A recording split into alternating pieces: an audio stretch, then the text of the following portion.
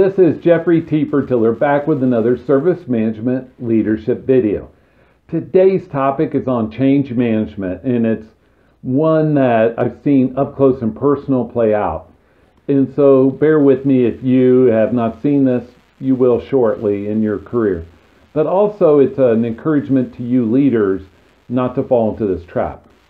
So it is my belief, and I think this is strongly held among most IT and ITSM leaders, that leadership needs to stop unauthorized changes in a, I would say bipartisan if it's political, but in a non-threatening way.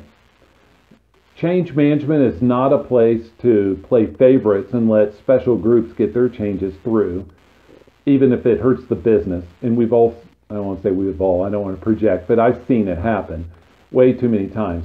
But the converse is true as well. Change management isn't a place for leaders to go after, to punish groups that they don't like. Sadly, I've seen this up close and personal, and I don't like it. Nobody likes fake punishment or punishment under false pretense.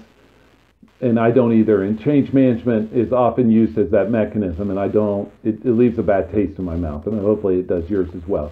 And so this is an encouragement for all of you IT leaders to support your IT service management processes, including change management. Stop all the unauthorized changes, because those unauthorized changes introduce risk to your environment that you don't know. They're not in your tool. You don't know the impact.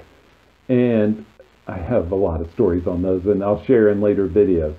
But this is just a time to level set and say, unauthorized changes are one of the biggest risks to your environment.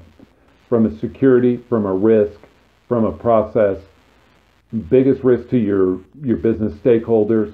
And you as an IT leader need to figure out a way to encourage those to stop.